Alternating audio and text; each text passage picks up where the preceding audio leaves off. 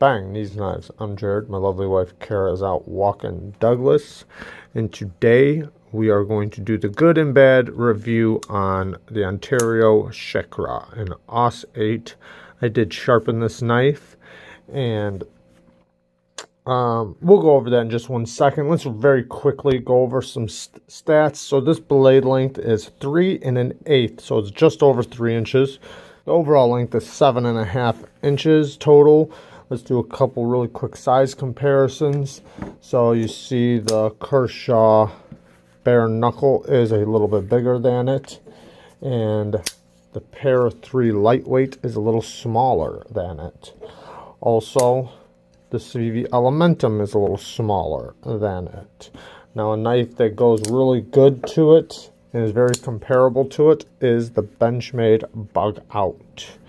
They are practically the exact same, if not the exact same.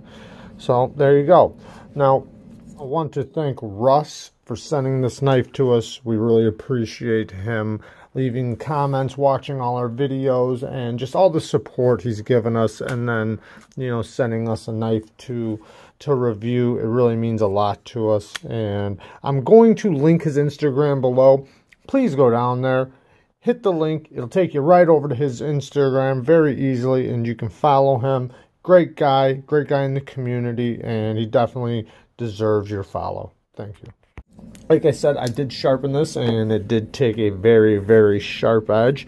And when I first opened it up, I thought the plunge or the sharpening tool was a little bit better than it is.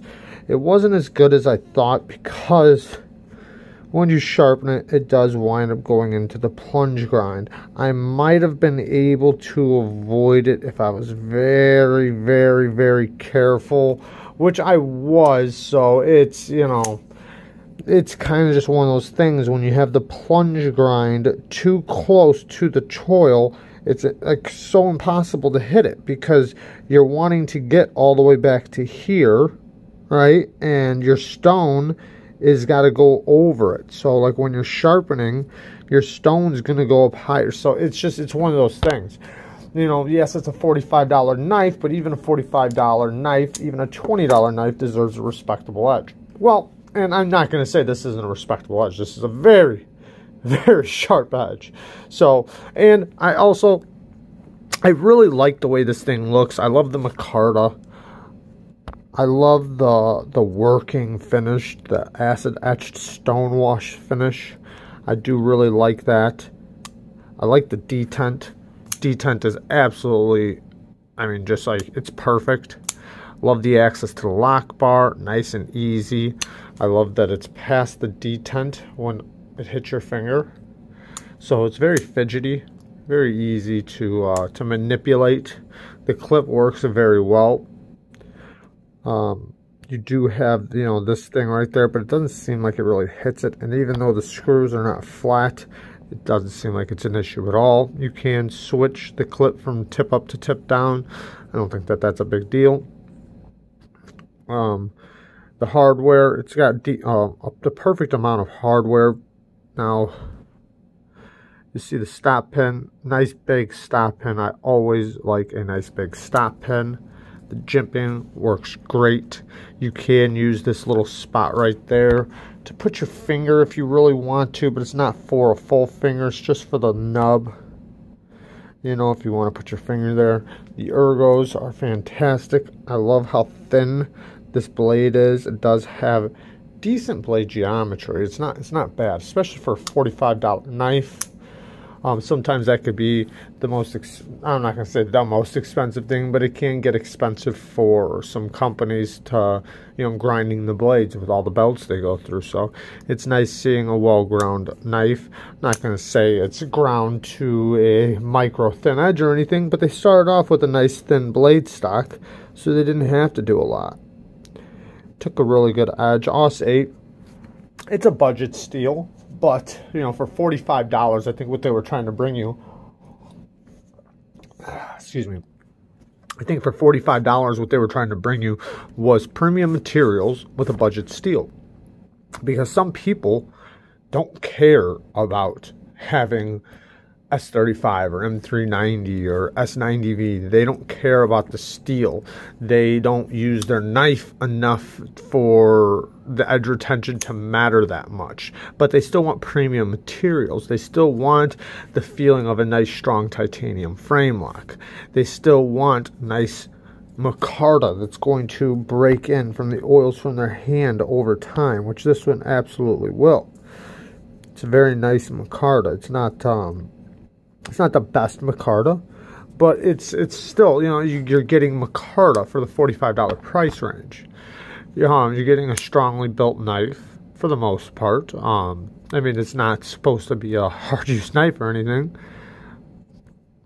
And it's on bearings. I mean, you're getting a lot of premium materials with an over travel stop. I forgot to say that. Or lock bar insert with an over travel stop, and you know, it's got the steel insert in there, as you can see.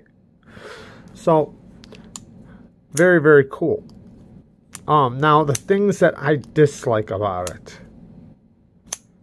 One thing, man, that action is very, very snappy. And it has stayed nice and centered. That's another thing. I really like seeing that. Now, I don't know if all of them will do that, but this one definitely did. T8 pivot. T6 hardware. So I would rather see T8 hardware, but it's a $45 knife. I can't complain too much that they saved a little bit on the screws, but it's always nice to see all the same hardware. Now, another thing that I dislike that I feel like they could have given just a little bit better sharpening choil. They could have just raised this up just like to here. If they would have raised it to right, like look at my nail, right there, it wouldn't have that smile. At least not as bad. Another bad thing is I don't like that they put China here. I think that they could have just stuck with the Ontario Knife Company, the 1889, you know, but they didn't need to put China there.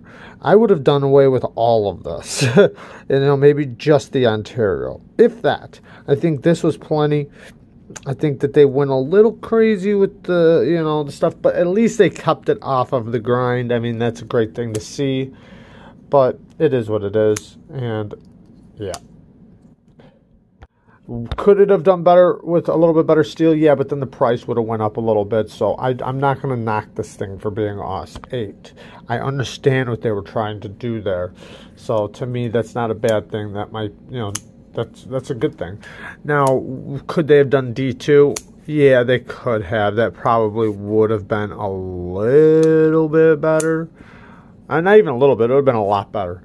But I still think, though, then the price would have went up just a little bit, probably to in the 50s range. Now, I don't know if they're going to come out with another version or not. That's a little bit more money, but there you go.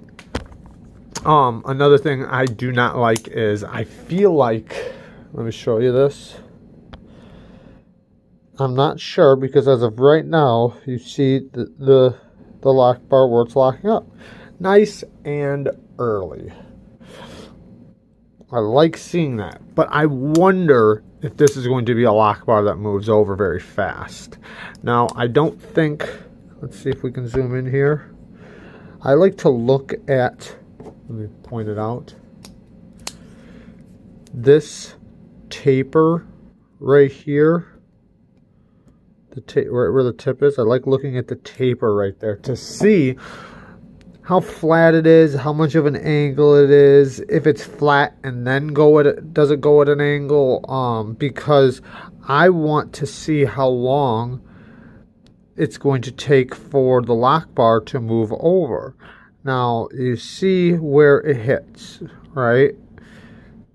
And then it hits the ramp. So I feel like the only thing stopping it from going over farther right now is the fact that it's about to hit the ramp. It hasn't hit the ramp yet, but it's about to. And I almost wonder if it might in the future, not saying it has, if it's going to wind up getting lock rock, or if it's, if the lock bar is going to travel over very quickly. I don't know if it's going to. I'm not saying it's going to, but I want to see, because I do know that the other Ontario, let's look at the Ontario Rat, is well known for the lock bars moving over. Now, they normally settle in right about right there. This one has been through a couple people's hands, but you see this one, it's almost to 100% lockup. Now, these knives are very strong, very durable. I am not knocking this knife at all. I'm just curious about this because I know the Ontario Rats are known for their lock bars moving over a little bit, you know. So, I don't know how their frame locks will be. But that is one of my worries. But when I look at the tang of the blade, it seems as if it's not going to be a problem. But, you know, I just wonder. And I don't want to make it seem like I am holding another knife accountable for this one. I'm not trying to do that. It's just a curiosity, you know, since they are known for doing that. Also, I just want to say that the grind was slightly off from one side to the other, but it's not that big of a deal because this is a user knife. If you look at this angle, and you look at this one, you see right there. Now that's the same angle and everything. It might come out in one more sharpening. Sometimes that is the case. This was the first edge that was put on it, but you know, this is a user, so this is a knife. You use, you sharpen, you use, you sharpen. It's not something you keep as a safe queen or something you know, hold and it's going to create more value over the years or anything like that. This is 100% a user knife, so it's not that big of a deal. And like I said, it might be something that comes out in another sharpening, but not that big of a deal. It is what it is. Other than that, I do really like this knife. I think the ergos are fantastic. I think the clip works good. I think the price is amazing. They're giving you premium materials with a budget steel that they're hitting another market. A market of people that want premium materials and don't care about the steel. So I do, all in all, really like this knife, and I think they did a good job. Peace.